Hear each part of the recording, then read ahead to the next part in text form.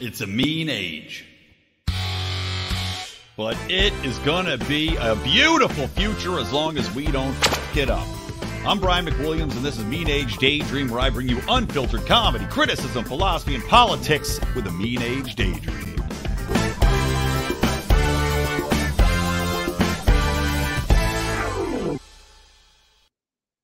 What's up, dreamers and creamers? Hope you enjoyed all of your wet dreams over the Memorial Day weekend. I am actually, this episode is going to air about a week after Memorial Day, just to let you know, Brett. We're time traveling here in the podcast world, but I am joined today by Brett R. Smith. Now, Brett was introduced to me by a good friend, Remzo Martinez, who, of course, a mutual connection. And Brett's got a fascinating story in... You have worked with quite a few of these very famous comic book companies. He is with Color Fusion Productions and has done work with advertising, with comics, from Marvel to Chaos Comics to DC, you name it, you've done it. But also has, I think now famously been involved with the graphic novel for Clinton Cash. So Brett, welcome to the show, and I can't wait to talk to you a little bit more about all this. No, thanks for having me. It's great to be here. Yeah, so... we're going to get into all that good stuff. But as I mentioned, Brett and I are obviously on Twitter, and we interact there. And as you all should, and follow both of us on Twitter. But I was joking the other day because I was home with my kids over this long holiday weekend. My wife abandoned me to the wolves to go off and get drunk in Napa Valley at Bottle Rock. And I had been, putting on these various shows, one of which is, unfortunately, Peppa Pig. Yeah. And I'm sure most people out there are very familiar with Peppa Pig, as horrible as it is. It's one of the most idiotic, aggravatingly obnoxious shows. And I had tweeted out a picture of one of the dumber episodes, which was, these people, this construction bull building a wall across the road. Right. Across the road. Right. Now, for what possible reason, I don't know. But it made me so angry. And you had tweeted back, well, stick to 80s cartoon shows. And I said, yeah, right. That's interesting. And so tell me what your take on 80s cartoon shows, what they bring to the table, especially in our modern times. And I'll tell you some of the ones we've actually started watching with my kid and why I do think it's better. Well, I think, to start off with, aesthetically, they look great. They're beautiful. Yeah. They're hand-drawn. Most of them were done in Japan by places like Toei Studios and whatnot. The Peppa Pig image that you posted just looked awful, and I think I tweeted back at you. I've never seen animation that looks this aesthetically horrible. It's like this new Cal art style that has come out of it's kind of the new look of animation is this Cal art style, and it just looks horrible. It's the characters are sort of like have these big eyes and these goofy teeth, and it's meant to again, the people in charge, who are all on the left, they want to make everything look ugly.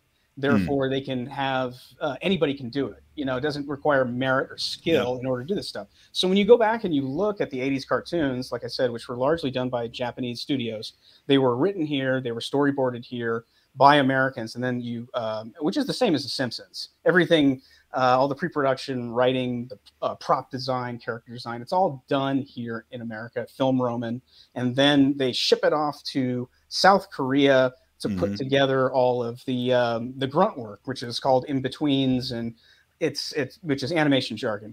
It's the same with the 80s cartoons. They were all kind of packaged in America, sent to Japan. Japan ships back 63 episodes of Robotech or He-Man, or He-Man was done in America, or a Mask, or G.I. Joe, which is probably the most famous one that Toei did. I mean, Rainbow Bright, I guess the ones I've been watching, Rainbow Bright, you can just tell by the style specifically in some of these shows, like, oh, that's 100% Japanese animation style, yeah. And it's got a different look, obviously, than Disney, and it's animated a little bit different than Disney, but they all have a very beautiful, pleasing aesthetic about them in that sense, and it's because they hired the best. I mean, that's kind of the MO over there, and it still is, whether it comes to manga, which is the comic books, or whether it's anime, which is the animated stuff. It's got to look good, because that's what the audience expects, and whether it's realistic stuff like G.I. Joe, or whether it's like the more Hello Kitty, kind of cartoony stuff, it all sort of has an aesthetic which is pleasing, and that's something that's been completely abandoned by American animation. Nickelodeon really started it.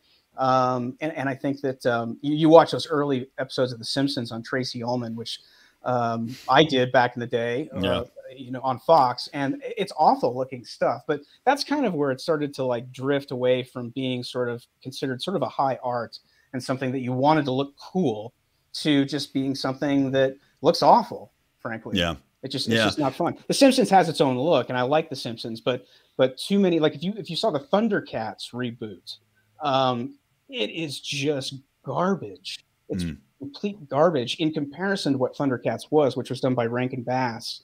And I think they use Toei as well, Toei Studios. But even Spider-Man is his amazing friends, the Hulk, Incredible Hulk cartoon. These were all done. Marvel packaged them, Sunbeam Productions, and packaged them over to Japan. They come back.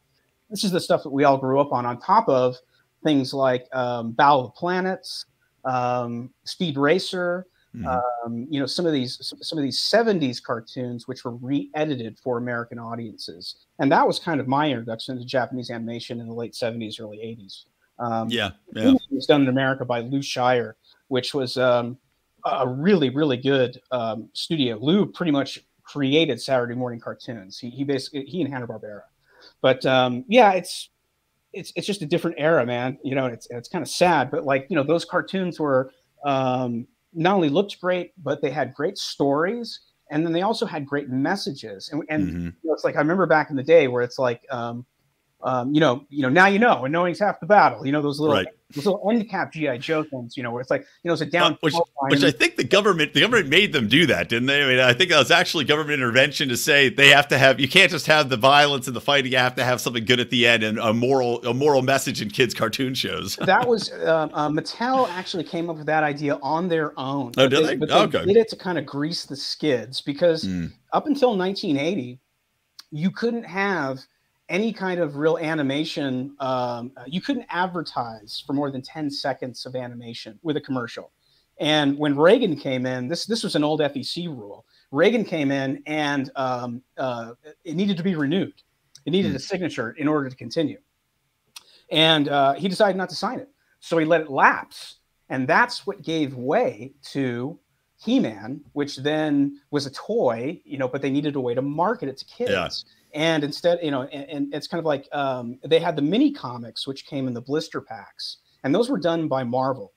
And they were actually really, I think it was Marvel or DC, but like guys like Bruce Timm and guys who would come to be big comic book artists sort of broke into the industry doing these little mini comics that went into all the He-Man action figures. And at the time, that was like the shittiest work you could do at Marvel. Larry Hama, who famously wrote G.I. Joe comic book, which would precluded the cartoon. He's always said that like nobody wanted to work on the toy stuff. Like you had to be bottom of the barrel. And he's like, I got to sign this. And he's like, I just did my best, but my dog's barking. UPS is here. But those little moral to the stories at the end of the G.I. Joe stuff. We used to kind of joke about that when we were kids. We were like, this is so dorky. But now that I go back and I watch them, I'm like, okay, that's not only clever from the standpoint of just marketing to parents and letting them see that this isn't all violence. Because I remember that was my mom's biggest concern. Oh, yeah. With whether it was Voltron or G.I. Joe, these are violent and they're going to turn kids violent. Well, right, and that was a big political calling card too of the GOP at the time, which is all nonsense. Every study can basically debunk that, plus video games. The moral majority. Yes, exactly. And it's like the moral majority and the PMRC. They had ties to the left and the right because you had Tipper Gore, on the PMRC. They're the ones that stuck warning labels on all of our albums. But the moral majority, they He-Man was very much reined in from the standpoint of violence because in the comic books. The mini comics, he was much more of a barbarian, kind of like Conan, and he did live on Eternia, but it was much more. There was no Prince Adam, there wasn't this, dual identity. Skeletor was a really bad guy, and it was more about the power sword. And if you remember the power sword, there was two pieces of the power sword. He-Man had one piece, Skeletor had the other, and if you put them together, you could click them together and stick that into the keyhole at Castle Grayskull. Then the jaw bridge would come down, and then you would have access to all the mysteries and the power of Castle By Grayskull. the power of Grayskull. Yes. So Skeletor, that was kind of his whole thing, was to capture the other half of the sword from He-Man. And it was much more violent, much more kind of sword and sorcery in the comic books. So when Lou came along, and originally they wanted to do a 2-hour special, and he said, well, for the same amount of money, I can give you 63 episodes, which is just enough to keep his entire staff working for a year. Right. And like, so they had to really kind of change it in order to meet the TV standards and the censors and all this stuff. So a lot of the action was taken out. In fact, there was one story where He-Man rips a tree out of the ground, and the censors had a big issue with this. And they're like, oh, you can't do that. And they're like, yeah, but why? Well, like, and this is way before Earth Day existed. What the hell? Way before. This is when chlorofluorocarbons were just starting to be introduced, to be bad for the environment. Spray paint and hairspray and such, staples of the 80s. But like, so they had to change that. It's like, well, little boys are going to go outside and tear trees out of the ground. It's just like, if that's our biggest problem as a country, right? Is if little boys had the strength to tear trees out of the ground, what a hell of a warrior generation we'd be. Another reason the 80s were better. We had children trying to rip trees out of the ground. Well, yeah. I mean, boys were far more rowdy back then than they are today. That's for sure. Because we weren't treated as like malfunctioning little girls. Right. Yeah. We weren't told it was toxic. It was just understood that boys will be boys, right? And you can only say boys will be boys. And you and I had like 4 times the amount of recess. So we were able to go out and burn all that energy off, like probably 2 or 3 times, out of the day. And, it makes a big difference. Plus all of the, tons of activities that I was involved in, judo and karate and all kinds of stuff back in the day. I mean, that was kind of the thing. Your parents kept you busy. They kept you burnt out, basically. 100%. Well, there's the joke too about the time being raised very differently. And I was just looking at some meme that I saw where it's at these times people go home from school and they'd say, okay, the parents know where you're at, they know what you're doing, they're very on top of it. And meantime, when we grew up, it was like they didn't realize school would be out. You'd be home. They wouldn't realize that school had already ended for a week, and they'd be like, "Why are you home?" Like, oh, school's over. Right. You haven't seen me because I've been running around outside without your knowledge. But I'm home when it gets dark. There's a certain time you're home for dinner, and that's it. And otherwise, there's no supervision. Be home when the street lights come on. Right. Exactly. Exactly. Or which I had forgotten about. There were PSAs that ran in the 70s and the 80s, which would say, "Parents, it's 9:00. Right. Do you know where your children are?" I mean, our parents didn't know where we were. Because they forget. They care. They were just like, he's out there somewhere. Right. He'll be fine. Yeah, it'll be fine. The Gen Xers are and early millennials are the least nurtured. We had the least amount of adult supervision. We grew up a lot faster, and which is why we're called latchkey kids, because we would come home, nobody would be there usually, so we kept a key tied to a string around our neck.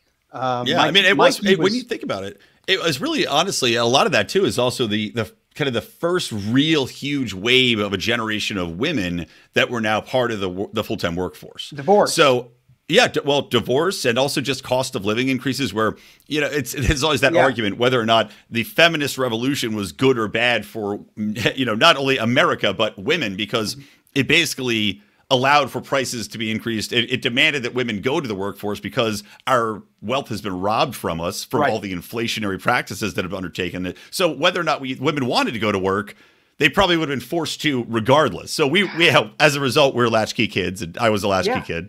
Yeah, I mean, you either come home and my older brother might have been there, or maybe a housekeeper, but she wasn't there for very long. So it's like you just kind of park yourself in front of the TV, and I would turn it on and watch G.I. Joe, Robotech, Masters of the Universe, Voltron, Silverhawks, Thundercats. A lot of these were after school shows. Some of them would air in the morning, and then some of them would also be on Saturdays. But these are mainly Monday through Friday shows. Yep.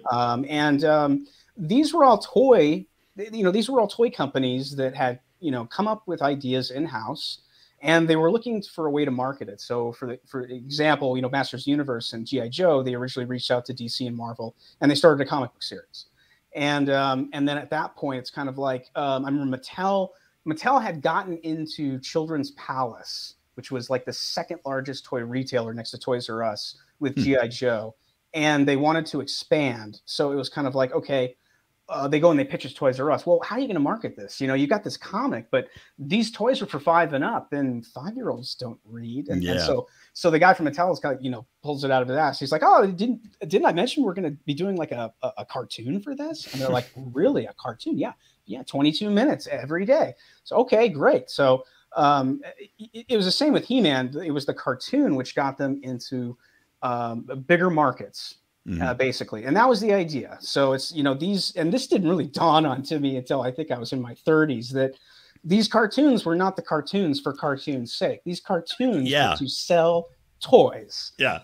But it's such a deft idea because, you know, the figures for all these things, the action figures, were kind of like lost leaders, you know, somewhere around $5 to $7 a piece. G.I. Joes were about $4.99 back in the day.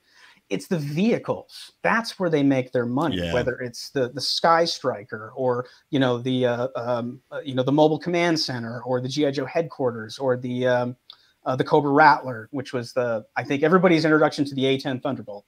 You know, this was kind of the idea was, okay, you know, we'll get them to spend a little bit of money, $5-10 on these figures, and then we'll make our money on these vehicles, which are probably $20 and up. Yeah, the birthday and the Christmas presents and the rich kids get them all the time. But well, and the rich kid, I just save up my allowance. I don't even know if kids have allowance anymore, if they do that, or if they just give them a credit card and tell them to go crazy. You should probably mention that an allowance was through the yield of your labor doing. Yes, 100%, 100%. And that was the same with me. I had chores that I had to do.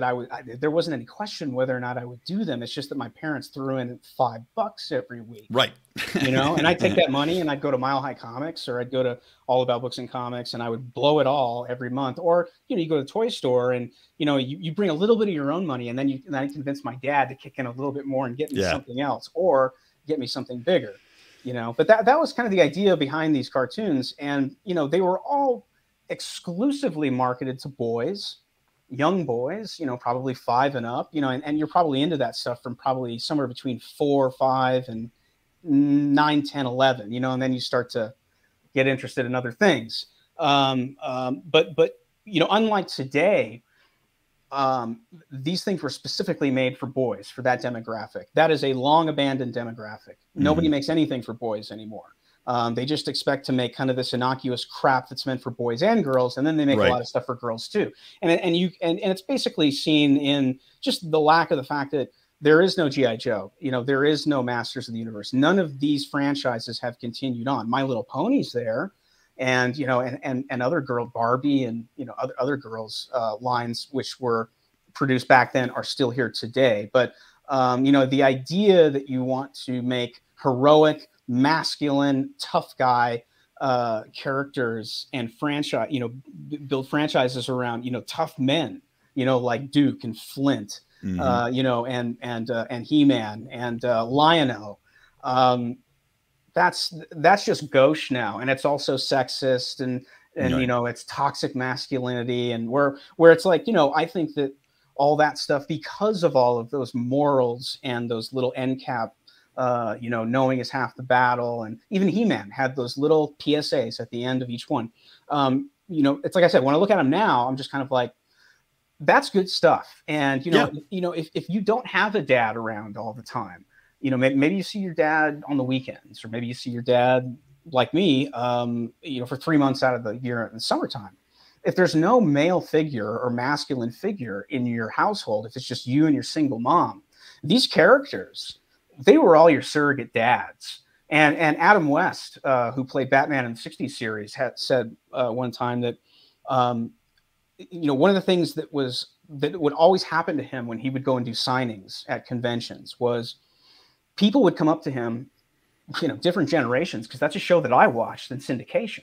But boys would always, or, you know, grown men would always come up to him and say, I was a boy and my dad left us, or you know, we were divorced and I only saw my dad a little bit out of the year. And you were my dad. You imparted wisdom and knowledge to me when my dad wasn't there. And it wasn't, you know, maybe you would have gotten that from your dad, maybe you wouldn't have. Maybe, you know, I got a lot of that stuff from my dad, but I also heard it repeated through these characters. And I just think to myself, how fortunate that I was to be that age and that target demographic of all of those toy companies, because what they made was really great and really fantastic, and I think really healthy.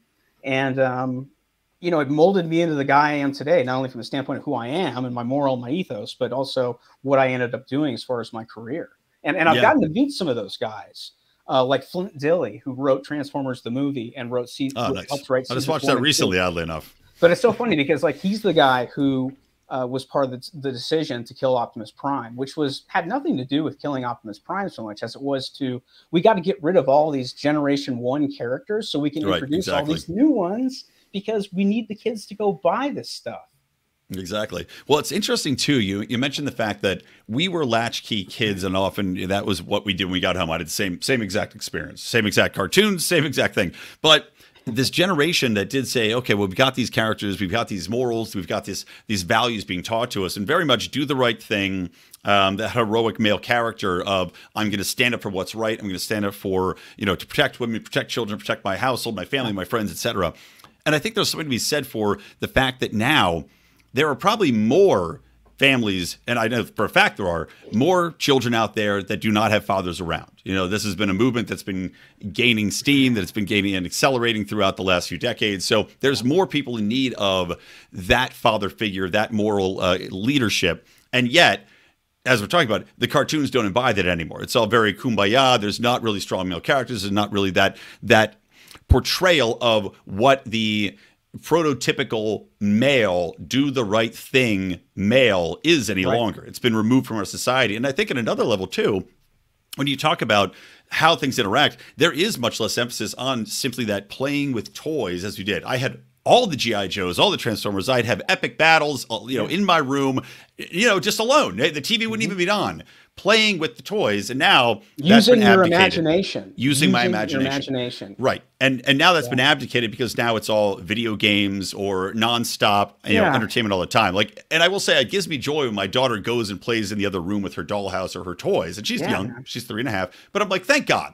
I'm very excited for this, But it is amazing how we're getting away from that. And I do think that it's a great loss for creativity and for instilling that leadership, that guidance that you mentioned. Yeah. And I think a lot of that wisdom that I got from those cartoons was also stuff that my grandfather taught me as well, because you got to remember who's writing this stuff back then. It's largely boomers or guys in their 20s. So they might have been sort of on the cusp of boomer Gen Xer, sort of in that weird 60 to 1964 sort of window. I don't really consider them boomers because they're so much like us. They're just kind of like older Gen Xers. But you got those 65 to 75 Gen Xers, and then you've got me, the kind of the 76 to 80, sort of, or I guess it would be 66 to 80, kind of two subsets of Gen Xers. And I think that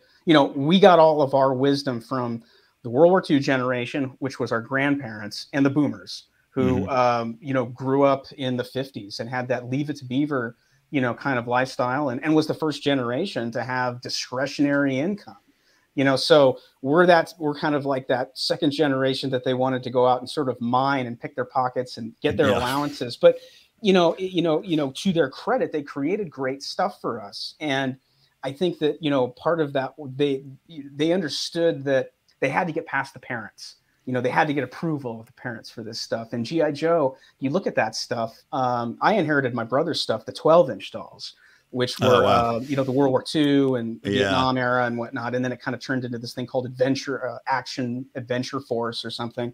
But like, you looked at our 3 3/4-inch G.I. Joes, the detail of the weapons, and they're magnificent, man. They're beautiful. They're so beautifully sculpted. But I mean, let's, make no mistake, they're action figures. These are men of action. You're supposed to play war with them. And when they originally created G.I. Joe, the second incarnation in the 80s, they didn't have a villain. And when Marvel Comics had their meeting with them, Jim Shooter, somebody said, okay, well, who's maybe Larry Hama said it. He said, who's G.I. Joe supposed to fight? And the Hasbro guys were like, I don't know. They'll fight the Star Wars. They'll fight their Star Wars figures, or they'll fight their Chips figures, or whatever. And they're like, that doesn't work. I'm like, you guys need to create like four villains and then you can start creating some vehicles for them as well. So they're like, well, okay, fine. What do you have in mind? And I think it was Archie Goodwin, who's like who passed away a couple years ago. One of the longtime, great old gunslinger editors over at Marvel said, why doesn't G.I. Joe just fight Cobra?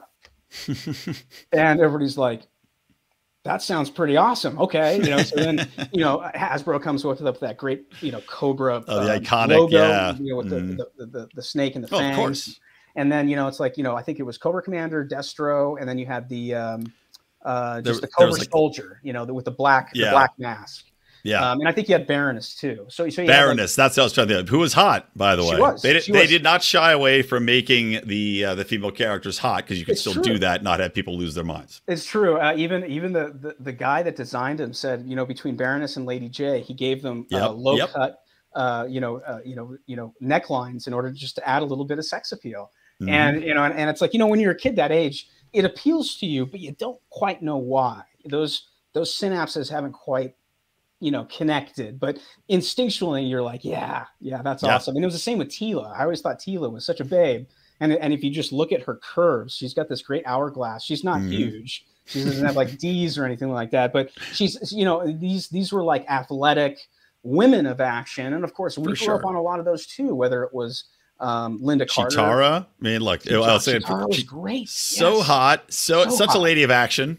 Does that make me a furry? No. I wouldn't say no to it, but but it's like, but it was understood, that's like, look, women are sexy. And there was a recent thing. I don't know if you saw this with video games, where some female, feminist organization, Women in Games, came out and said, hey, stop making all the women so hot in gaming. And it's just like, okay, now we got to have, we got to have chunk checks walking around in the games. Yes. Like, can we acknowledge that sexuality does have a role, and that these are video game characters? They're allowed to be, dream versions. It's kind of like the modeling industry. It's supposed to be this unattainable ideal for a reason, and to simply dumb it down takes part of the allure away from it. And it takes part of that goal chasing away from it. And part of human nature, I mean, you want to reject hundreds of thousands of years of cultures celebrating not only beauty, but youth. Mm-hmm. I mean, give me a break. You wouldn't have a Renaissance without that. That's part of where art comes from, is celebrating the human form, but especially celebrating beauty. Can we get a fatter Vino de Miles, please? Vino de Miles? No, I'm fucking that up. But it's this idea, again, that we're going to make everything Venus de Milo. There we go. Sorry, my brain sketched out for a minute there. No, it's called a middle-aged moment, dude. Oh, God, I know. And after being up at 5 a.m. the last 7 days with my children. All right, sorry, go ahead. I don't have kids, and I'm up that early. So God damn, man. I get it. I get it, dude. But I think the left want to, in a sense, and especially the cultural Marxists, they hate beauty. They hate standards. You're healthy at any size. These things are all about, in a lot of ways, demoralization. You want to chip away at the things that are inherently American. Yes. Whether it's Bud Light, or whether it's Kohl's, or whether it's G.I. Joe, whether it's Transformers. Transformers has now jumped onto the bandwagon of they have I think a non-binary Transformer. And what's funny about Transformers is that just like with Roadblock in G.I. Joe, who was one of my favorite characters, big black guy, bald, mustache. He's got the huge Ma Deuce that he just walks around with, just gunning Cobra soldiers down. I didn't need to identify with those characters, or I think they're awesome because we had different skin color. Yeah. I saw myself in those characters, or parts of myself, or part of who I wanted to be. And it had nothing to do with their skin color. And it's the same with the Transformers. I didn't need to identify skin color or tone to see myself in Optimus Prime or Bumblebee. I wanted to be Optimus Prime. And that's kind of what's so ridiculous about this stuff, is that, our generation, I guess, was the last to be taught that it's about content and character. Yep. And the exterior, also don't judge a book by its cover. That was drilled into us. Also, sticks and stones can break my bones, but words can never hurt me. From the great Frank Zappa, he used to, preach very poetically, George Carlin as well, about how ridiculous it is that we're offended by words. And now, it's like today, words hurt. Yeah. they hurt people. And this generation wuss, which Bret Easton Ellis, dubbed, is a very real thing. And you don't have to be a millennial. You don't have to be a Gen Zer or whatever, or a Gen Xer. If you're easily offended by words and you give people the power over you to make those words mean something, you're generation wuss. Right, exactly right.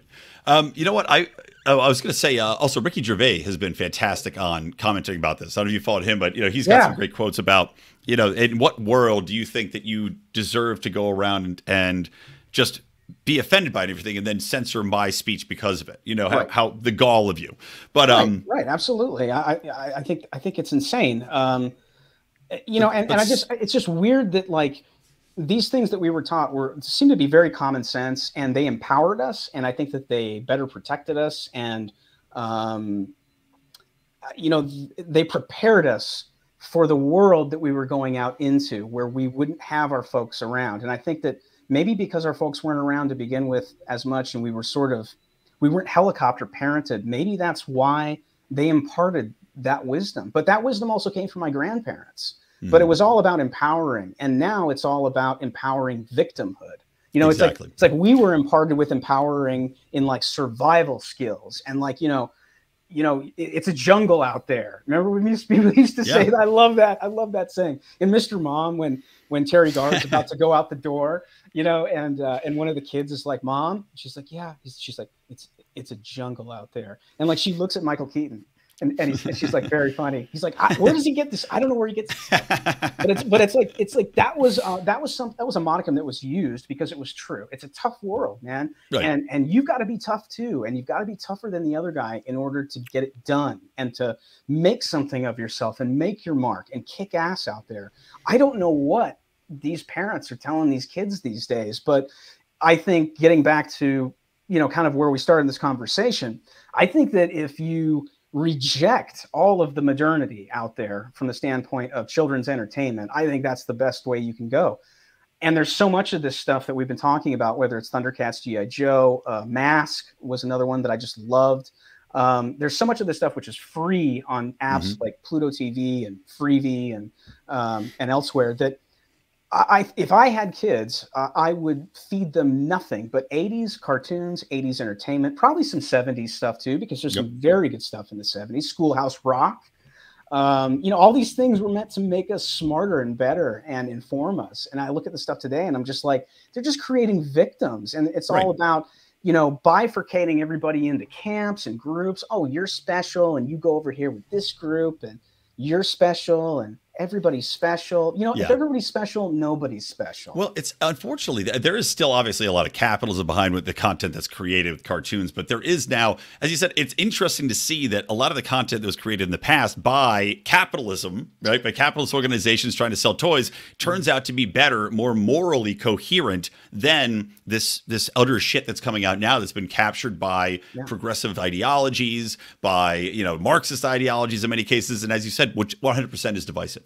That's interesting. That's a great point, because in order to sell a lot of toys and get parents to empty their pockets, it's like I said, you've got to get their approval, and so, Hasbro, Mattel, all of Hasbro especially, gosh, I mean, they're totally in with all of the race equity and inclusion stuff. Back then, the idea for all American brands, I don't care what it was don't get into that. You never talk about sex. You never talk about religion. You never talk about politics, because race, you want to know even. why. I mean, it's like, other than again, ignore the color of the skin. Everybody's equal. That was it. We want meat in the seats. We want to sell as many units as possible. The only way you do that is by staying out of that stuff, so everyone becomes a demographic. Now it's about chopping up the audience, bifurcating the audience, alienating the audience, pissing it off, to appease this tiny, tiny minority. And again, it's all about demoralization. If you can destroy American brands, what makes people want to fight for those brands or for America in general? Okay. That's what it's really about. And I didn't really get it maybe until a couple months ago, because I could not I'm just kind of like, why do they think this works? And it's a bunch of, Ivy League, high degree assholes in the marketing departments and who are running these companies. And they're so far removed from the original owners. They have no, they don't own any of the company like the original owners did, the founders. They have no incentive to carry on a legacy from the standpoint of being an American brand and a brand that's associated with America. Coca-Cola, Bud Light, G.I. Joe, Transformers, Disney. Right? Yep. Disney. So they're listening to all of these high degree schmucks who are basically all radically left political activists. And it's when you subvert these companies from within, and people have negative reactions to it, it's demoralizing. It sucks. Yeah. It hurts because these are things that we loved, that we grew up loving, and it's why they do it. But, the goal is to tear it down, destroy it, and build back better. Reconstruct it in your own twisted ideological way. And then if you and me, when we don't love it and cherish it like the original, we're bigots, we're fascists, we're Nazis, we're racists, we're white supremacists, we're toxic males, and my answer to those people is fuck you. Yeah. Fuck you. This is war. And it's just kind of like, I want to fight for America, in the same way that I want to fight for these brands and for these IPs. And I don't want to abandon them because just as they were subverted and torn down and destroyed, they can all come back, just as strong, if not stronger than before. They can be. Well, possible. They can be but they're going to have to be forced to. And at this point, Absolutely. It looks like kicking and screaming, and we have to overcome, obviously, the infiltration of BlackRock. We have to overcome the infiltration of the financing model that's propping these companies up. And it's also something to be said, I think. That's why they do it. If they can't lend money from certain banks, they're done. Exactly. And I think that's kind of where the arm twisting comes in, along with having to hire people who also agree with this stuff, who are these people that work at Target and these people that are working at Hasbro, you'd find them in a BLM rally. You'd find them, among Antifa. I mean, they are that radical. The editorial at Marvel Comics, which is largely all white liberal women, it's insane. And it's kind of like a character of itself at this point. They all look the same. All these women, with their, the horn rimmed glasses and their purple hair. And the crop tops, it's a joke, and half their head is shaved. I mean, Well, we can talk about this. We've already got like 40 minutes. We haven't even gotten into Clinton cash, which we have to talk about. But I will say this though, just to wrap up this part of the conversation is, I have with my 3.5-year-old now. We pretty much we'll watch some new stuff. For example, there's a cartoon show called Bluey, which is now very famous. Yeah. It is a wonderful show. I was going to mention that it's not all crap out there. I've got a red heeler on the other side of this door. So there you go. Yeah. Very partial to Australian cattle dogs. It's the greatest breed ever. And I think it was Road Warriors, probably where I first saw my first. Oh yeah, man, love it. Blue heeler, but Bluey apparently is fantastic. My girlfriend's told me it's really popular. It's really wholesome. It is back to, and a lot of the episodes, I will tell you this because there's a reason I watch it. It is very much back to old school. It's non-divisive. It's not race baiting bullshit. And it's very much also, hey, toughen up. There's a lot of toughen up buttercup stories in there. And one I'll give you an example of is they play this game called Pass the Parcel, which is like a birthday kids game. And it's a real pussified version that gets introduced to the kids where every kid unwraps it and they all get a prize. But the one dad goes, that's not how the way you play it. Let me show you. Here's how we used to play it. And the only one kid wins. So there's some tears. But then the kids realize this is much better. Because not everybody wins. That's the excitement of it, is that not everybody wins. And you learn to deal with disappointment, right? You're growing. Right. There's growth in the game. So we watched that. Because you're uncomfortable. And the only time you're going to have growth is typically when you're uncomfortable. Exactly. So I always kind of have to remind myself when I get uncomfortable. I'm kind of like, oh, wait, this is a growing experience. So, so something good can come out of it. And I think it was John Adams said, every problem is an opportunity in disguise. Yep. But that's interesting because I see the same thing with Cobra Kai, I see a lot of traditional American values and kind of toughen up. That's the only show out there right now which openly lampoons the left and mocks the left. And there are lefty kind of characters in the show that they mock. Yeah. Johnny certainly does. But I think that when you want to make money, whether you're a corporation or you're trying to tell a story, movies, animation, or even graphic novels and comics, you always go back to traditional American values because that's where the money is. You want to get to that Chip and Joanna audience. That big blue ocean out there that just wants entertainment and traditional American values, because those are the things which still ring true to people in a way that's common sense. It's not so common anymore. So I think when people hear it, they love it. And I think that was the same with, Top Gun Maverick. I mean, it was so apolitical, it was political in a lot of ways. Exactly. That's well said. Exactly right. Well, let's talk. So talking politics, let's do the last 20 minutes on Clinton Cash, because you had been approached to do the Clinton Cash graphic novel. Right. And this, your involvement in this had, really upset the apple cart in many ways. Had really, I think, encouraged a lot of people to disregard your history, working relationships, your talent, etc. So tell us a little bit about how that came about and the reaction, and then where what you found yourself within this comic landscape now, and what you think has become of the world, and what the future holds, because there are some very bright glimpses of potential out there. From some notable names. The indie market is just exploding like I've never seen before.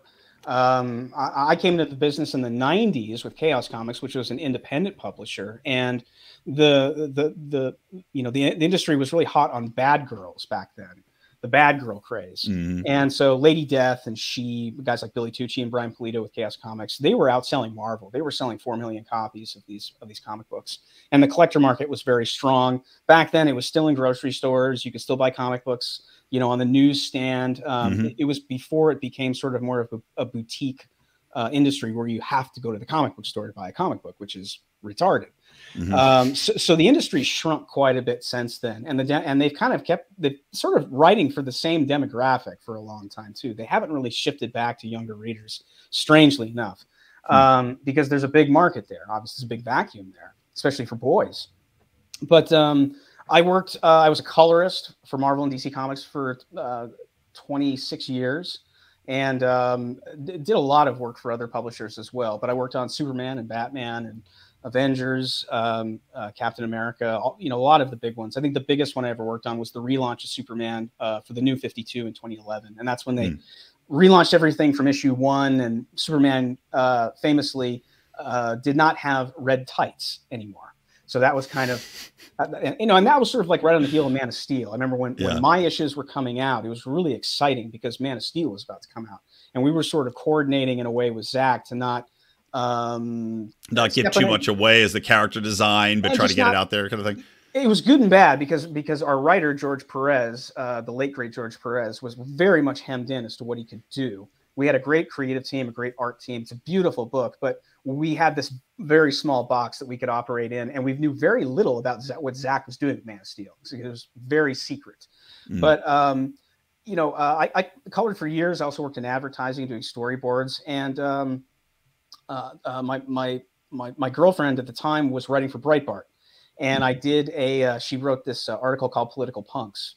And it was talked about, creative artists like Clint Eastwood, Greg Gutfeld, and now Gavin McInnes, these guys who kind of cut against the cultural grain on the right, and why they're interesting and why they're kind of our best hope, to save the culture.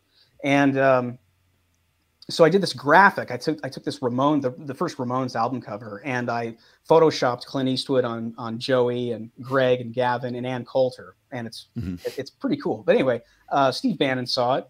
And he liked it, and she recommended me to Steve to do some graphic work for Breitbart. Steve was like, I don't have the budget to do that, but I do have a project you might be interested in. So I met with his kind of second in command guy, Dan Fluette, and he said, we've got the graphic rights to Clinton Cash. And I was just kind of like, oh, okay, so what? You know, it's, you know, he's like, well, it was a New York Times bestseller, and it's this crazy story about, how the Clintons basically, profited off their connections and their influence. And he said it's a crazy book, dude. He said, trust me. And so I was just kind of like, okay, well, what do you want to do with this thing? And they were just kind of like, we don't know.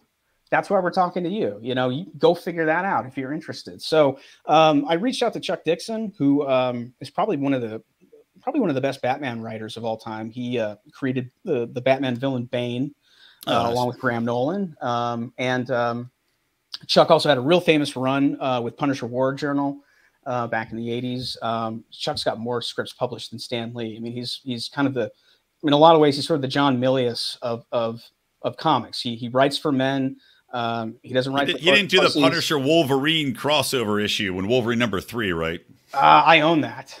I owned it. I hope I still own it. Because I used to have a comic book, a box of them. Oh, I know, yeah. Man. I loved it. That was one I held on to because I used to have a ton of comics and I purged many that were worthless. And I think it's still at my parents' house in Florida. Fingers crossed. Yeah, but let's hope so. Yeah, those things are starting to be worth money. The 70s stuff is worth money now. Resurging again. Yeah, and now it's just the collector market. It just takes time. Yeah. But Chuck's definitely prolific in that sense. But he's also worked on The Simpsons. He's worked on the comics, SpongeBob SquarePants. He's done a lot of stuff. And one of the things that attracted me to Chuck was he was already blacklisted from Marvel for his politics, and he had and he was an open conservative, didn't care, And he had also adapted Amity Shlaes' The Forgotten Man into a graphic novel. Paul Ravoche was his artist on that, and that was a New York Times #1 bestseller. And that's an extremely boring book. I mean, it is so unbelievably boring. But Chuck was able to take something about the Great Depression and turn it into something that was entertaining. And with Paul's beautiful artwork, it's very enjoyable to read. So I just kind of figured, okay, that's the guy. That's the guy I've got to get. And if I can get him, then I'll do this. So I reached out to Chuck and I said, okay, these guys came to me. They've got the graphic rights to Clinton Cash. We can do whatever we want. Okay. But I'm kind of thinking satire because I had just been watching Dr. Strangelove and I had just wrapped up watching The Sopranos for the first time. I missed it when it was on. I did too. I watched it after the fact. I usually watch everything after the fact. Like Succession, I'm not going to watch. Maybe I'll watch it. Sometimes I catch things early. I caught Cobra Kai years before anybody watched it. I subscribed to YouTube Red in order to watch it. Okay, yes. Yeah. I mean, nobody even knows what YouTube Red anymore because it doesn't I recall it. I recall it had exclusive content for a very short time. They got rid of it because it didn't work for them. But and then I started watching Yellowstone really early on too, which now 20 million people tune into. It's a modern Dallas, very much. It's kind of the brilliance of Taylor, what he did. Took something that was already successful and just kind of respun it in his own way. But I got a hold of Chuck and I just said, I think we should do something with humor. And I like the humor that the first 3 seasons of Sopranos has. It's satirical and the kids are home. It's like this sitcom almost. And there's a lot of fun in the dialogue. And I said, I think if we kind of play it straight, but still have humor, I think that's the best way to go. And Chuck just said, no, he goes, I've got it. He goes, we go full National Lampoon on the Clintons. We make this book page by page, something that you would read and experience with the 70s National Lampoon. When Doug Kenny and Henry Beard, who are the original guys that came out of Harvard, the Harvard Lampoon, started the National Lampoon with Matty Simmons. I encourage everybody to see the documentary Drunk, Stoned, Brilliant, Dead. It's all about the Lampoon. And you'll see who taught Gen X humor very much, because all of the talent that came to Saturday Night Live in 1980 was basically stolen from the Lampoon. Guys like John Hughes, John Belushi, Michael O'Donoghue. Some of the greatest names in humor came out of the Lampoon in the 70s because those guys had complete and total creative freedom. They could do whatever they wanted, and nobody nobody could touch them, right? Because it was such a successful magazine. It had like a circulation, I think about 5 million at one point in time. It was the #1 humor magazine. Harold Ramis, you know, I mean, so many guys came out, and then those now guys, it's just trash. They're censoring the right. It's like, you know, there's no point to it. The left killed it. PJ O'Rourke took over in the 80s. I give him credit for hiring John Hughes, but you know, it became more of a tits and ass magazine in the 80s, and that's what I remember it as. So when Chuck told me I want to go full National Lampoon, I was like, I didn't quite get it. And then I went and I watched the documentary, and I bought a bunch of old National Lampoon, and they went after the right as hard as they went after the left. You know, they gave equal treatment to both sides, and it's so funny. And then I realized, oh my God, these are all the people that taught my generation humor: Animal House, Caddyshack, Ghostbusters. I mean, on and on. It's just like, you know, this is the perfect, you know, method to do this book. So we wrote up a treatment. I submitted to Steve Bannon and to Peter Schweizer, and they liked it. And they just said, cool, let's do it. And I spent most of 2015 and, you know, leading up to the election, probably going into the spring of 2016, producing Clinton Cash. And you know, fortunately, I was able to pull in Marvel A-listers and also conservatives. And that was the problem. I spoke to probably 20 different artists to work on this book, and nobody wanted to touch it. It was just way too radioactive. And this was during the Obama years, and Marvel had kind of turned sort of left of center, and the editorial was starting to change generationally. And editorial is everything. If you don't have a relationship with an editor, you're not going to get any work. So they are the gatekeepers. So basically, I had to put together sort of a Graham Nolan said, we're going to be like some kind of right-wing artistic hit squad. And I was like, that sounds pretty cool, actually. You know, but I got Graham Nolan, legendary Batman artist, Sergio Cariello, Marvel and DC guy, who also went to the Kubert School, Paul Ravoche, my one Canadian, who's who worked on Forgotten Man's, done work for a lot of animation companies as well, Warner Brothers. Don Hudson, who was a Marvel and DC, Marvel bullpen guy back in the 80s in the studio in Manhattan, was my other guy. I had a couple other guys helping me out on inks, but you know, between those guys and Chuck, I just had this incredible creative team, and I just got really lucky, man, because you know, those guys. You know, this was the first book that I had ever produced myself. I'd always been a colorist up until that point. I had never done anything like this before, but I knew the mechanics of how you make a comic. And I just said, you know, it's risky business. You know, I said, what the fuck? You know, if you can't say it, you can't do it. And I just figured, you know, if I do this and it's successful, it'll open more doors to me.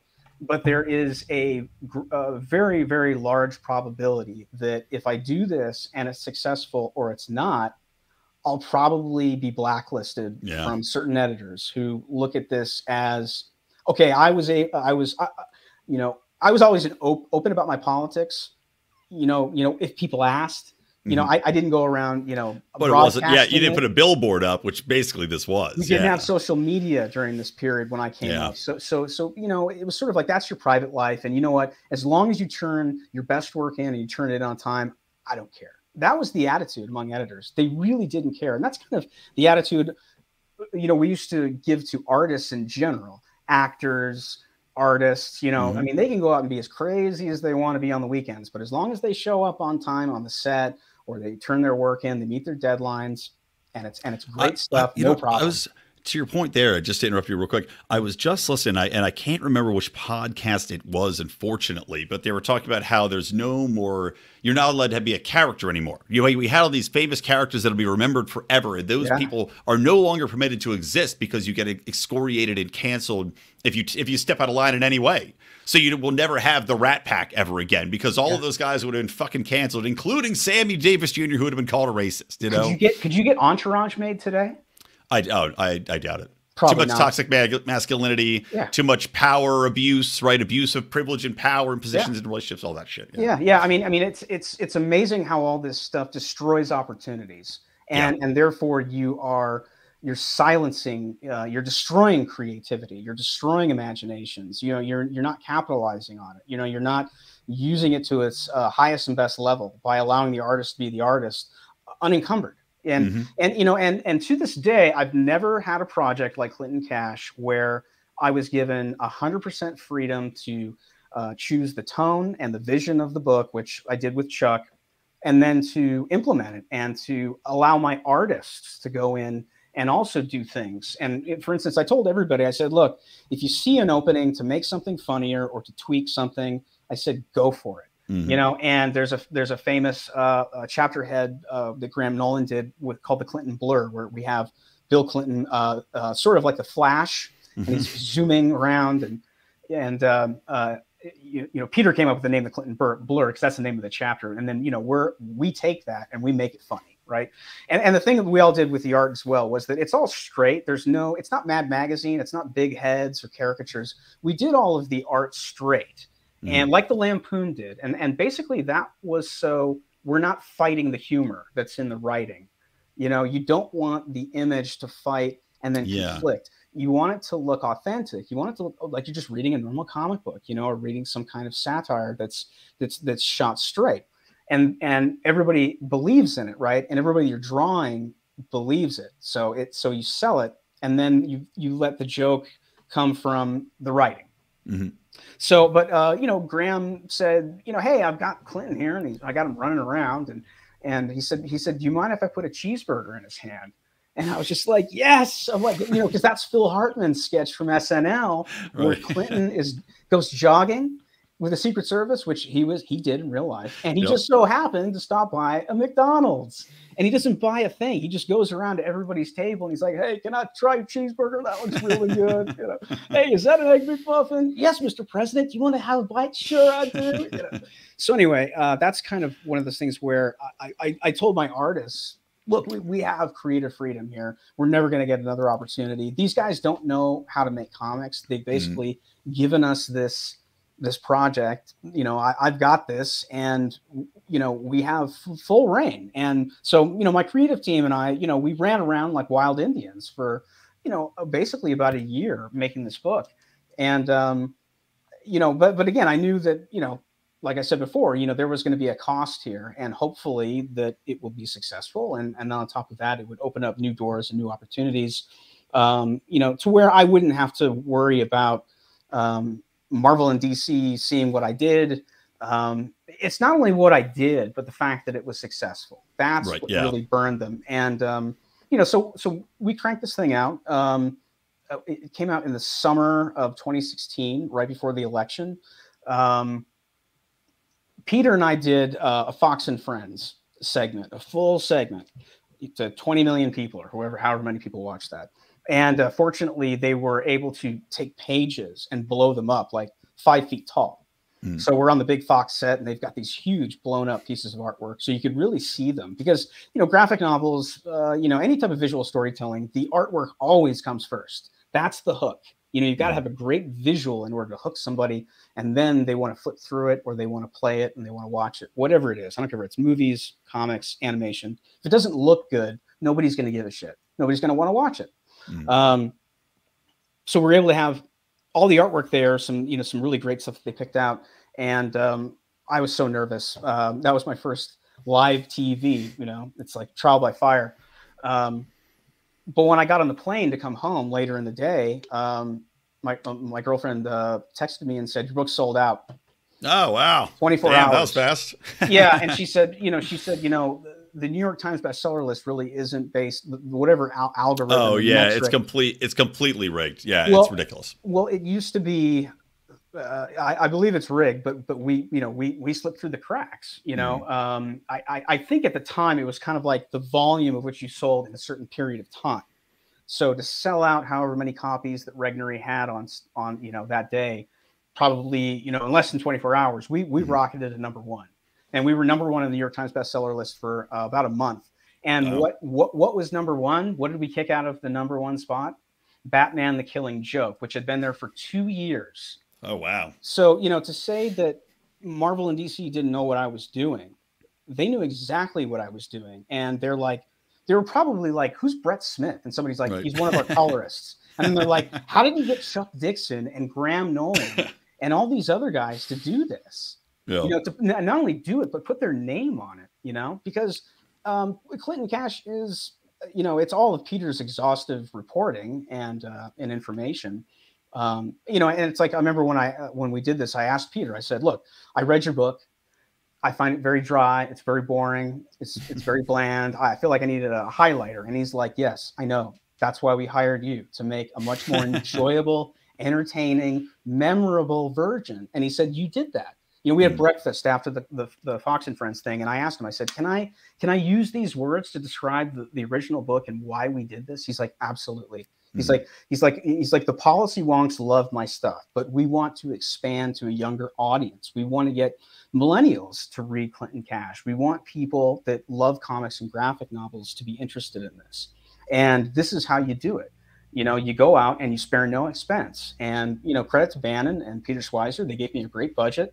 I told them what I wanted and what I needed to get all of these Marvel and DC artists. And I told them, I said, look, I'm not going to do this unless you give me this much a page so I can go out and hire the best, because I am not going to stick my neck out of the line and create something for you that doesn't kick ass and look great. Because if it's the last thing I do, it's going to look great. It's going to look perfect, and I'd say 99% of the book is perfect. It's, the lawyers had us go in and change some things. Right. Yeah. A couple things just to on the back cover some end, but otherwise, the quality, Regnery did a great job as well. They published it. They're the ones that came up with the idea to do a paper overboard cover. It's about 100 pages. And then you put that poor man's soft or hardcover on there. It's just a cover without a dust jacket, basically. We were able to, get away with, I think 1999, and it makes it chunky. And, you can stick something like that on your bookshelf. It's not like a floppy, and that's the cool thing about graphic novels is I think that, it's sort of like the adult's comic book in a lot of ways. Totally. Yeah.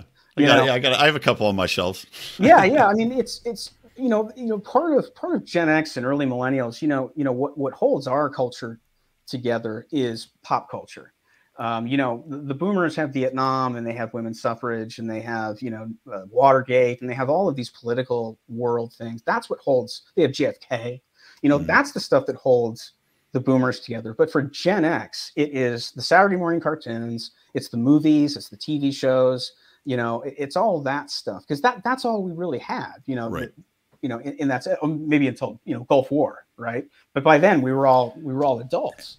Right. And even then it was more entertainment than it was an active, wasn't it? Engagement. Yeah. I mean, it really was. It was the first war that was really entertainment. It was televised, the entire thing. I remember every night watching the updates, and it was like, we're kicking their asses. Well, all the night vision was brand new, and nobody had ever really seen that before. And to see like the footage of the fighter planes going in and all that anti-aircraft fire going on. Bright. And those stealths just moved, just cruised right along. They didn't even know they were there. But I mean, it was almost like, it was almost like a video game or something. I mean, legitimately. And the fact that we went in and just absolutely just crushed them was the other. Yeah, less than 5,000 losses, and most of those I think were friendly fire. Yeah, I mean, it was an unbelievable victory. And but to your point, it wasn't something that even as a kid or and I was very young when it was going on. I can't remember exactly how old I was at the time. I'm not going to do the math, but we really did bond around, as you said, the entertainment culture. Now, that brings me to the next question here, as we kind of wrap the show up, is so this, Clinton Cash happened. Obviously, they saw it. And tell me a little bit where that left you as far as relationship with the industry, right? And where where do you want it to go now? I mean, and we talked about some of these independents. Are you thinking about doing anything on your own independently, or approaching a Rippaverse or a Cyber Frog and trying to do something with them? Is this where are things at right now? So Clinton Cash was very successful, sold great. A lot of millennials bought it, which kind of amazed me. But they liked it because it's the medium is the message, and the format was so much about what we were trying to accomplish. Which we did. Unfortunately, after that, Marvel and all the editors that I worked for at Marvel and DC wouldn't speak to me. Emails just never answered, and I just kind of figured, well, that was the risk.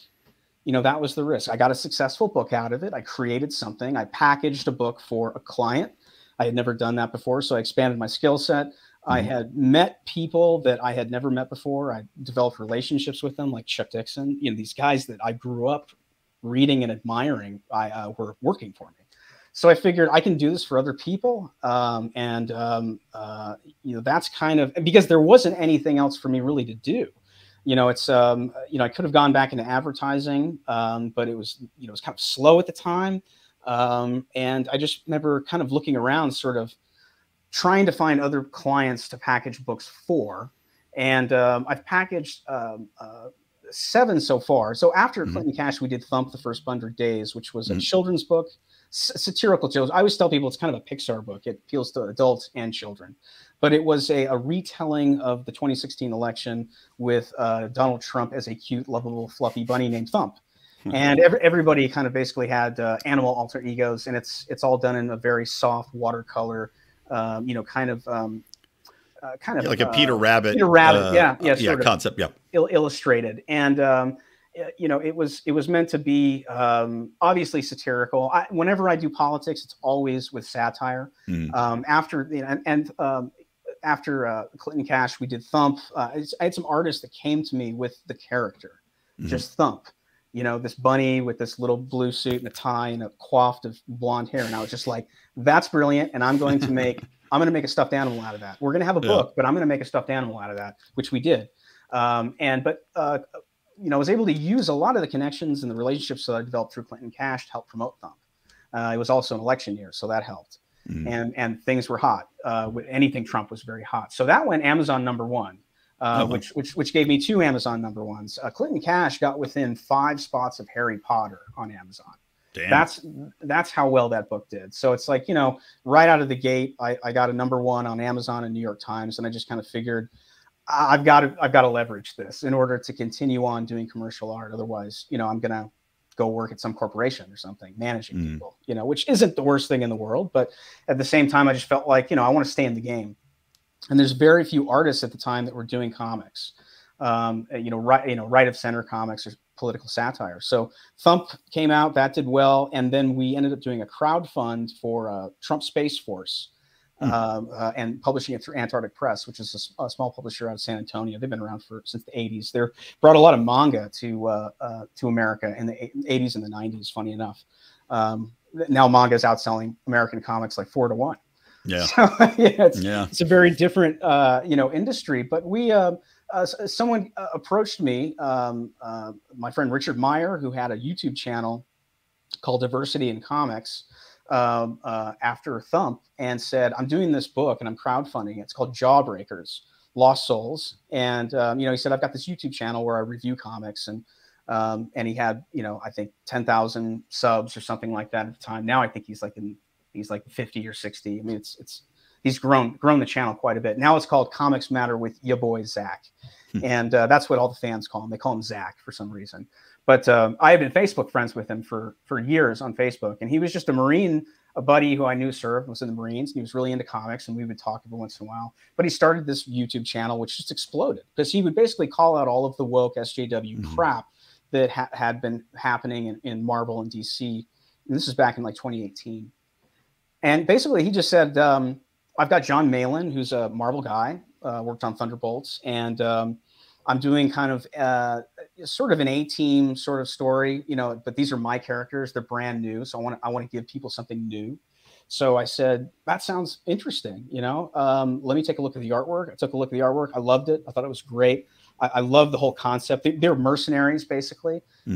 Each one very different. And, you know, so you got like the black guy. You've got the, you know, who's sort of like the heavy sort of Mr. T. You've got one guy who's a mute sort of, but is like a weapons expert. So he's sort of Snake Eyes. And then you had like the lead guy, you know, who was sort of like Flint because he has his little mustache and black hair.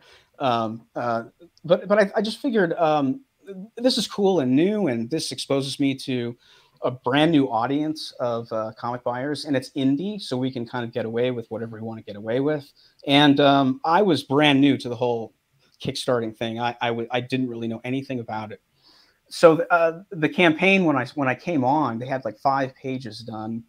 So I went and I colored them, and we posted those, and I remember the thing went from like, you know, like a $10,000-$20,000 campaign to like a $50,000 campaign within days. Mm-hmm. You know, it's just that, showing that finished art and having it look equal to or greater than would come out of Marvel or DC, brought a lot of authenticity to the project. And I think that's what people want more than anything. They want to know that something entertainment is authentic, you know, and it's got to look and feel that way. You know, if it's done in a way that's cheap or half-assed, B-movie type stuff, you know, a lot of stuff that, you know, Christian producers do, with the exception of The Chosen, which looks beautiful, and that's all crowdfunded. But, you know, up until that point, you know, you sort of have these Kirk Cameron sort of B-movie bullshit, which just, you just know the look of him when you see him. It's like, you know, it's not. So it's like, you know, if we're going to create, we need to be equal to or greater what the left would create, you know.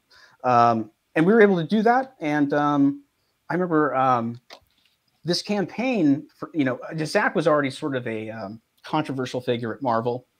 The editors knew about his channel. They didn't like him.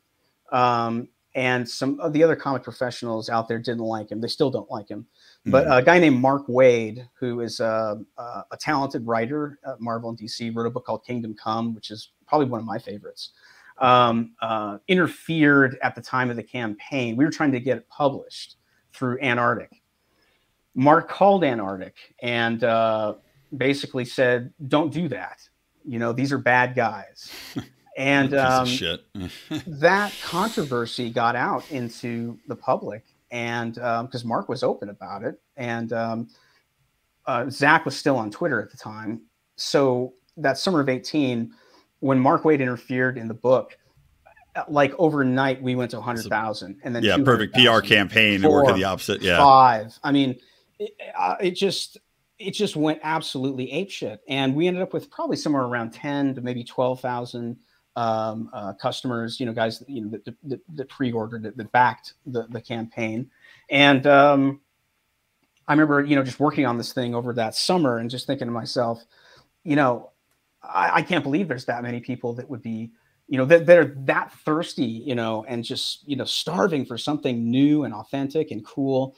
I mean, they'd only seen 5-6 pages of this book, but they were convinced that this is something they wanted to do. Plus, you know, Mark basically kind of put everybody into camps, you know, and all that bad publicity was great publicity. And it just put all these eyeballs on it that normally would have. It's like the Streisand effect, I think is what they call it.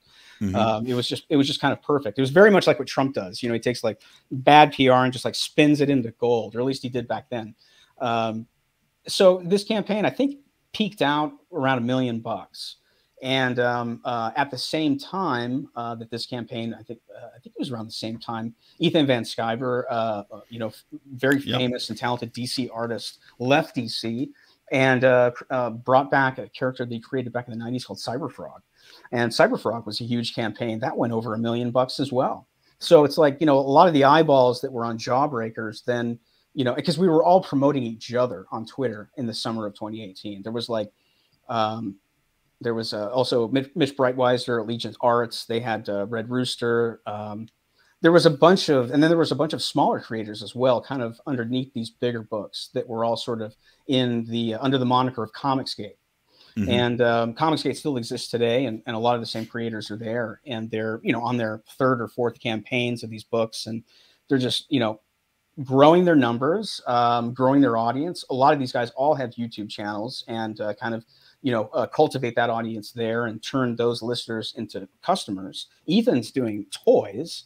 I just saw. Comics, so he's got a whole. toys, I mean, it's so Teenage Mutant Ninja Turtles to me, and I love it. I think it's great because it just reminds me of that in that sense. Something that's just sort of perfect for adults and young kids. You know, young boys and Cyberfrog. It's just kind of perfect.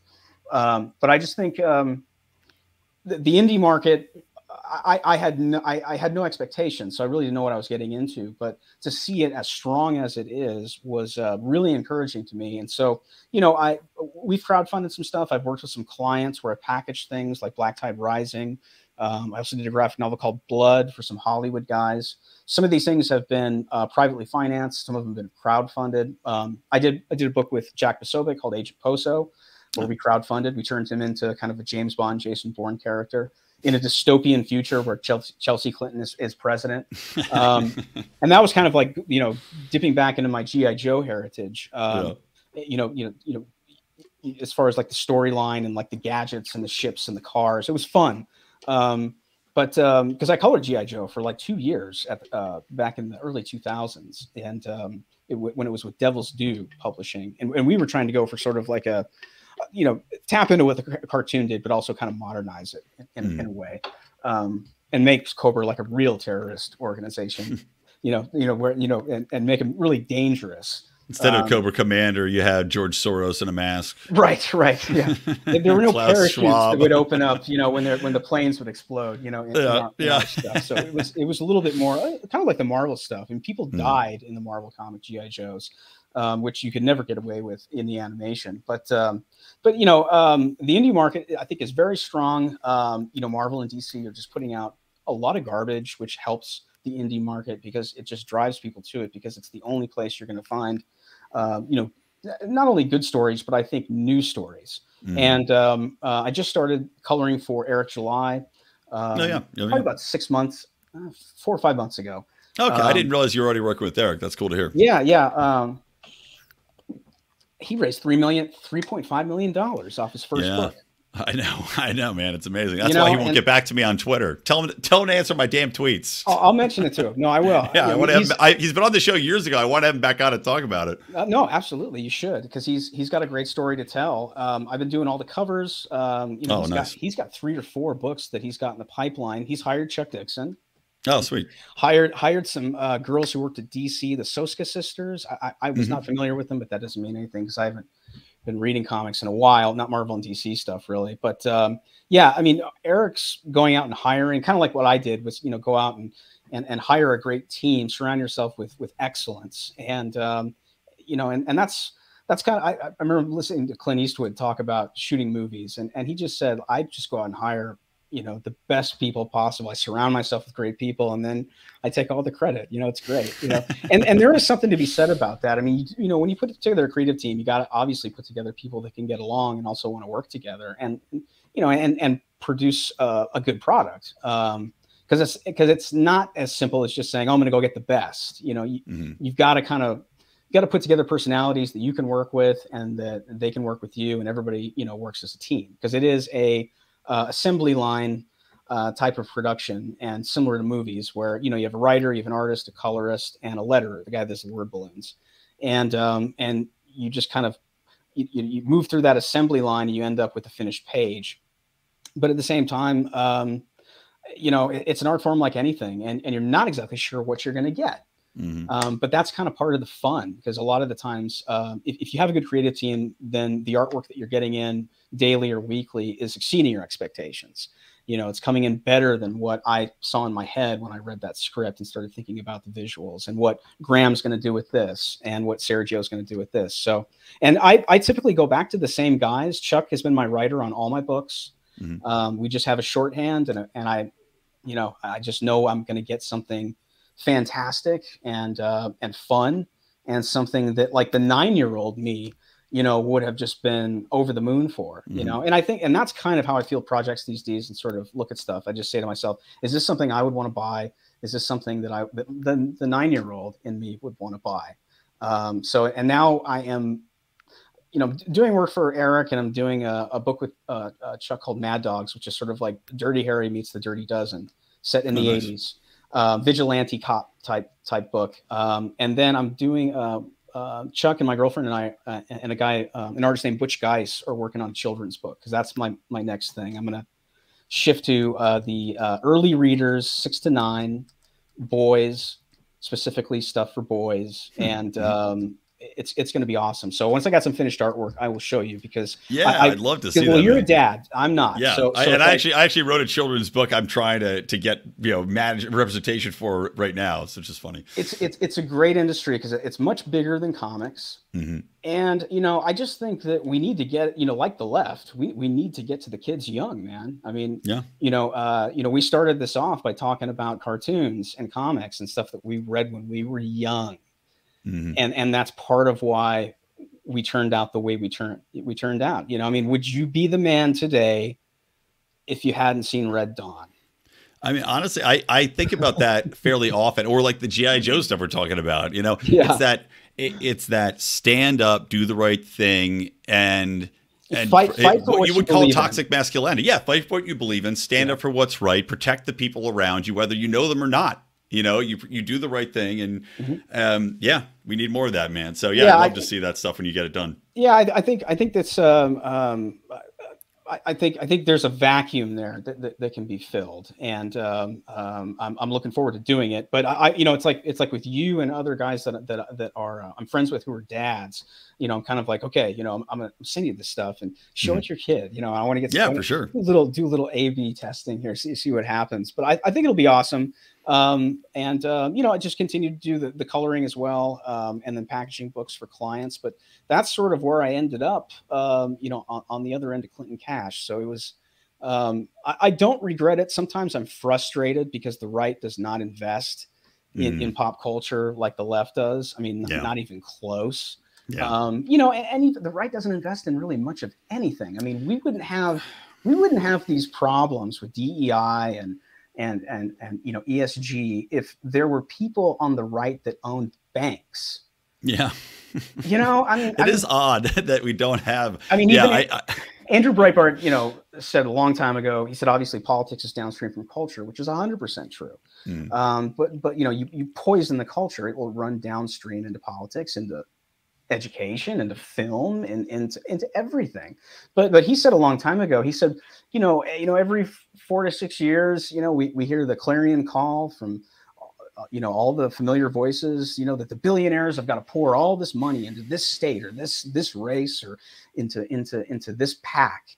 And what I'm saying is, why didn't we invest in a movie studio 20 years ago? Exactly. Why didn't we invest in a TV studio? Why aren't we out there, you know, creating art within all mediums in order to not only create jobs for people who are like-minded, but moreover, why are we not creating entertainment, and I don't care whether it's animation, comic books, or film, which reflects and affirms that which is good about America? Right. You know, and I'm just sitting here thinking to myself, how do these people call themselves conservatives? What do they conserve other than their money? You know, these billionaires, you know, they pour money into white papers, into political consultants, and which nobody ever reads, you know, other than maybe you're creating in the divide, you know, and what you and I are talking about is creating outside the divide, hitting that big blue ocean, you know, hitting that audience that watches Yellowstone.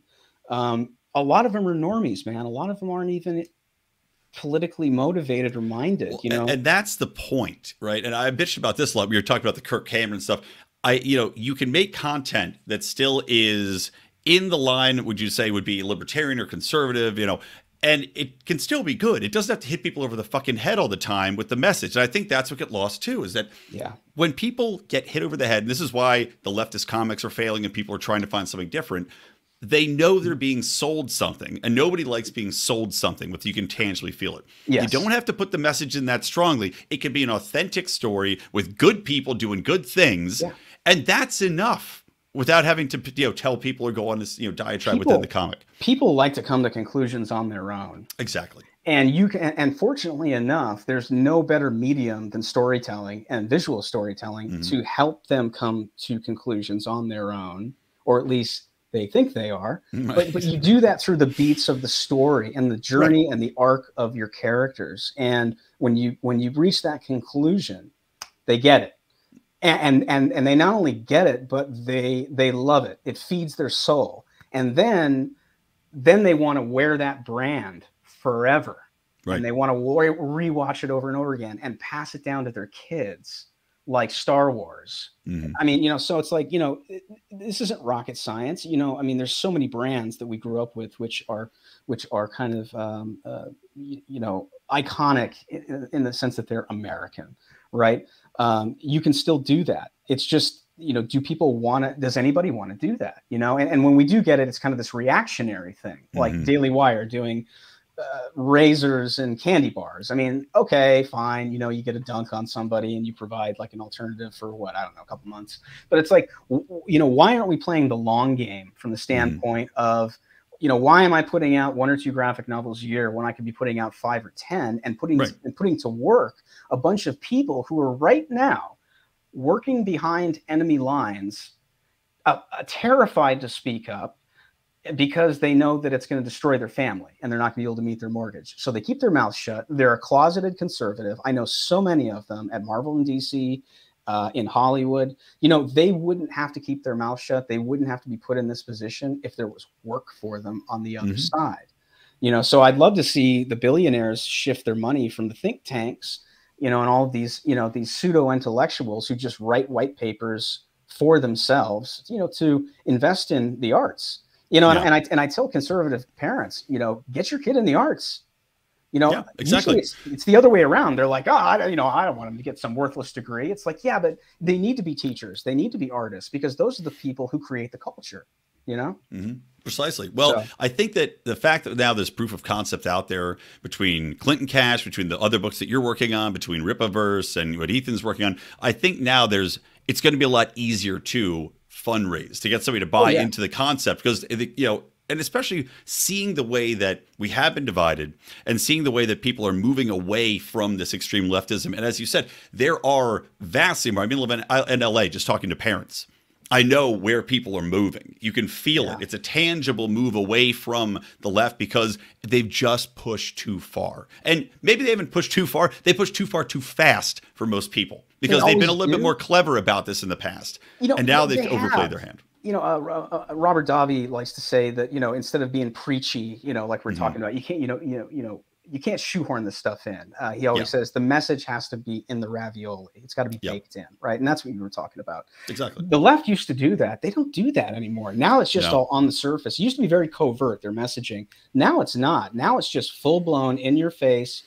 And I don't know what happened, if they just lost all their good writers or what happened, because they're far less subversive than they used to be. But I think that's a blessing. I think it's hubris more than anything. I think that it's just kind of like, you will agree with me or you're a racist, you're a Nazi, you're a white supremacist. Social media, I think, has made them lose not only the fear, because they provided themselves with an echo chamber that's a false echo chamber of approval and of the moral superiority, which is not the reality. So I think it's social media giving them, removing these brakes they used to have to pump and giving them a false sense of confidence in what people believe. I think that's really led to the majority of this. And it's just, thank God, in a way, as evil as social media is to leading to the rise in a lot of what we're seeing, it's also a blessing because it's really exposed people and it's allowing them to show their cards. But I'm with you. I think they pushed too hard. I think the pendulum is finally, I've said it in the last couple of years. I think the pendulum's finally going to swing, and it never quite gets there. But I think we I think through COVID, the lockdowns, I think this trans stuff, I think it's weirded the normies out. And when you weird out the normies, that's when you got to be really worried about your future, and as not only as a party, but also as a brand. I mean, I don't know how Bud Light comes back from this other than I know how they come back from it, but I just don't know if there's anybody there who's willing to take ownership and say, we effed up and we've got to say it. Well, that's what they're missing. I work in communications, and I've been saying that forever, is you need to acknowledge the mistake, and that everything they've done since then has been patronizing, has been the absolute right. Even though up to this weekend, these camo cans. Look, people aren't that stupid, man. They're not going to buy your product because you slap camo on it or say it's for first responders. Or they got the Harley Davidson ad coming out. Oh, God, I know. Even that. Yeah, and again, it's insulting. It's just like, hey, dummy, hey, hillbillies. We think that you like motorcycles. We put a motorcycle on the can. Cool. We bros again. Like, no, dickheads. We're not bros again. It's just they do everything wrong. But we're already almost right. We're at 90 minutes. This episode's gone way longer than usual. So let's wrap up here. Oh no, man, it's good. We'll have you back on again, obviously, and talk some more. So, cool. Brett, where can everybody find you? Where can they go to support what you're working on? And obviously, tell them your website. So if people want to hire you or collaborate with you, they can find you easily. Twitter, you can find me at Brett R. Smith 76. My website is just BRS and the numbers 76.com. You can check me out there. I've got a link to that in my bio on my Twitter page. I'll link to that in the show notes as well, everybody. Cool. Yeah, that's the best place. You can message me there if you want to hire me. I usually keep people updated on my Twitter page as far as like new projects and stuff like that. So everything, the children's book, I'm gonna we're doing that on our own. We're financing that on our own, and I think we're either gonna self-publish or we're gonna publish through a friend of mine's publishing house. So once that's kind of gets ramped up, I'll send you some stuff to check out. Yeah, for sure, man. You know, and we can have that episode. But yeah, that's the best place. But thanks so much, man. This is a blast. Oh, for sure. Great chatting with you. Always, it always goes long. It typically, we always talk like way longer after the episode ends. You know, when I was on your show too. It never seems. Yeah, I know. No, that's good. That's a sign of good conversation. All right, guys. Yeah. Well, thank you all for tuning in to Mean Age Daydream with Brett Smith. From me, from Brett, from the Lions of Liberty Network, and from Mean Age Daydream. Keep those electric eyes on me, babe, and keep that ray gun to my head.